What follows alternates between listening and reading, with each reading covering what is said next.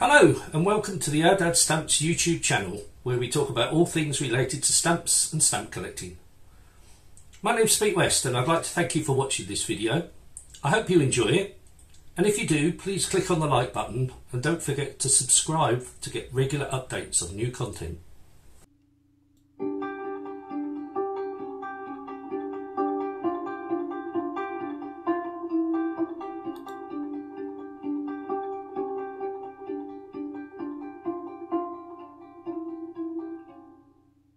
Hello again from Our Dad Stamps. At the time of recording this video podcast, we're in the middle of the Football World Cup, so it seemed appropriate that I should do a video about World Cup stamps.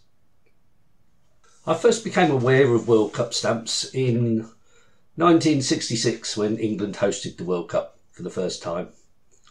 I was 10 years old at the time, but an avid collector at that time, as was my father. And lucky for us, my mum worked in the local post office. So every time that there was a new set of stamps released, she would come home with a set for me, a set for my dad, a first day cover for me, a first day cover for my dad. And so we had certainly a very growing collection of Great Britain stamps. And as it was with the World Cup stamps, she brought home the set, and I dutifully stuck them into my album using hinges, which immediately reduced the value of those stamps, but that's what we did in those days. And admired them, and like everybody in England at that time, was caught up in World Cup fever, as they said, and yeah, I kept looking at them and thinking what a great set of stamps they were. It was actually an unusual set because of the three stamps, each was designed by a different person. The fourpenny stamp was designed by William Kempster and showed two footballers kicking a ball. The sixpenny stamp was designed by David Gentleman, a well-known stamp designer at that time, which showed a goalkeeper catching the ball. And the one and threepenny was designed by David Kaplan, another well-known designer, again showing a goalkeeper trying to catch the ball. Each one of them is in quite a different style, so as I said, it's an unusual set to have different designers designing all three stamps. And because each of these was a multicoloured stamp, there was of course room for errors. Although the fourpenny stamp seems to have got by unscathed, the sixpenny stamp can be found with the black omitted, which represents itself in the goalkeeper having a white top instead of a black top. The green omitted, which means the grass is not there and one of the shorts of one of the players is in white rather than green. And also with the red omitted, which shows two players that should have red shirts but have white shirts. So these are something that you can look out for, and if you're lucky enough, they're not cheap by any means, but maybe something you would like to collect. And also the one and threepenny has a variety with the blue omitted, which shows as the striker with the blue and white striped shirt actually has just a plain white shirt. As we all know, England won the World Cup that year, and it was decided that the fourpenny stamp would be overprinted with the words England winners on them. And this led to more excitement from us stamp collectors in that it was another one to collect. But also it was announced that the stamps would only be on sale in England, because obviously Scotland, Wales, Northern Ireland hadn't won the World Cup.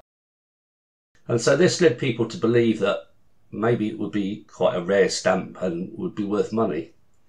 So everybody went out to try and buy one, and there was actually queues of people at the post office the morning it was released trying to buy the stamp. And there were actually nearly 12.5 million stamps sold, and they sold out within days of being used. So from being thought of as possibly a rare stamp, they're actually very common, and I've managed to pick up half sheets of mint stamps quite easily, and full sheets of mint stamps quite easy to come by. So unfortunately it's not a rarity, but it's a nice stamp to have because it commemorates an important occasion in English football. Interestingly, out of the 16 teams that were represented at the World Cup in 1966, only 5 of them produced stamps associated with the World Cup, apart from England, that is. And they were mostly the Eastern Bloc countries. Bulgaria, Hungary and the Soviet Union all produced stamps to mark the World Cup.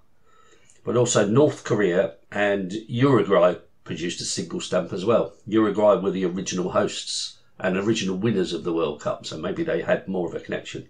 But none of the other countries thought it was worthwhile producing stamps to mark the World Cup. So it's an interesting feature.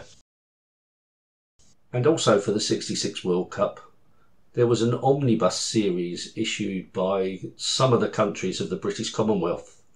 And you can collect 20 different sets of identical stamps with just different countries commemorating the 1966 World Cup. I always like omnibus editions because when you get the whole set, it just gives you a sense of achievement that you have a complete lot. As I said, the first World Cup was hosted by Uruguay and won by Uruguay in 1930. But at that time, they didn't produce any stamps to commemorate it.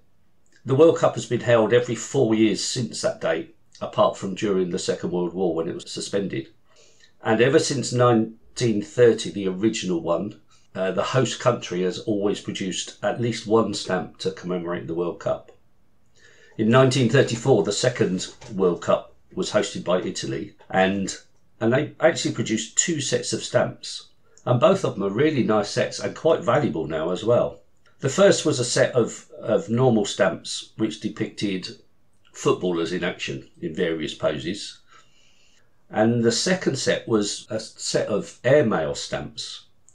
And these featured a view of one of the stadiums being used for the World Cup matches with a flying boat flying over them or flying near them. Whether they used flying boats for all their airmail services at that time, I don't know why they particularly chose flying boats, but all of them depict flying boats. And as I said, both those sets are very valuable, so if you get the chance to buy any, they're certainly worth looking at. And they are a really nice looking set of stamps. After Italy in 1938, France hosted the World Cup. And they were a bit boring really. They only produced a single stamp in one colour which shows some action from a game. And following on from that, there was a break for 12 years during the Second World War when there weren't any World Cup matches at all. But the tradition continued in 1950 when Brazil hosted the World Cup for the first time.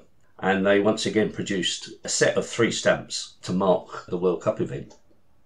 Going on from 1950, the World Cup has been held every 4 years, and every host nation since that time has produced at least one stamp to commemorate the World Cup. The only slight anomaly was in 1954, Switzerland produced a set of stamps commemorating different sports, and one of them was representing the World Cup that they were hosting. But most of the others have produced different sets of stamps. It might be an area to collect on a thematic basis. Most of them aren't particularly valuable. As I said, the first ones done by Italy are, but most of the others can be picked up fairly reasonably. However, the nearer you get to modern times, the more abundant the stamps become, and so it gets a bit more onerous to collect them all. By 1990, when Italy hosted the World Cup, they produced 6 mini sheets with a total of 36 stamps to commemorate the World Cup. And from then on, most countries have produced a wide range of stamps available, often in mini sheets, often more than one set leading up to the World Cup to help promote it. And in addition, countries outside of those participating in the World Cup have also started producing World Cup stamps. So it's getting more and more, like everything in the stamp world, each country was producing more and more stamps, and it's becoming more and more difficult to collect the complete set, which I always think is the goal of stamp collecting. Whatever your chosen topic is, we all want to collect the complete set. And if the complete set consists of 5,000 stamps, then that makes life really difficult. So whilst I understand why post offices now are producing more and more stuff, it does make life difficult for us stamp collectors. And I have gone on about this with British stamps. But just to be outdone, I looked at the Qatar post for the current World Cup, and I found 8 different issues. Some of these were mini sheets, Some of these were sets of stamps. An odd one or two was just a single stamp. But as I said, there were 8 different issues, and there may have been more. I may not have covered it all. But further from that, the Qatari Post Office has 160 licensed products commemorating their hosting of the World Cup. That seems a ridiculous amount of things to collect, and I'm assuming you wouldn't want to collect every single one of those. Not all of them are stamp related either, which makes it a bit strange. But certainly if you want to collect all the stamps from Qatar commemorating the current World Cup, you're going to have to spend quite a considerable amount of money to achieve that. Having a quick look round the world of stamps and all the catalogues, there are thousands upon thousands of stamps you could collect related to the World Cup. We all know the countries that produce loads and loads of stamps to commemorate anything, and they all have, in recent times, produced something connected with the World Cup. If you tried to collect just World Cup stamps, I think you could go on forever and ever. But if perhaps you limited it to just the host nations' World Cup stamps, or maybe the winning nations' World Cup stamps, then that's probably something achievable and certainly well worth a look at. I've got here just a selection of the stamps that were produced by the home nations, particularly from the early years. And some of them are not particularly interesting, I have to say, but there are some really nice stamps there. So take a look, see what you think, and maybe World Cup stamps will be a theme that you could start collecting.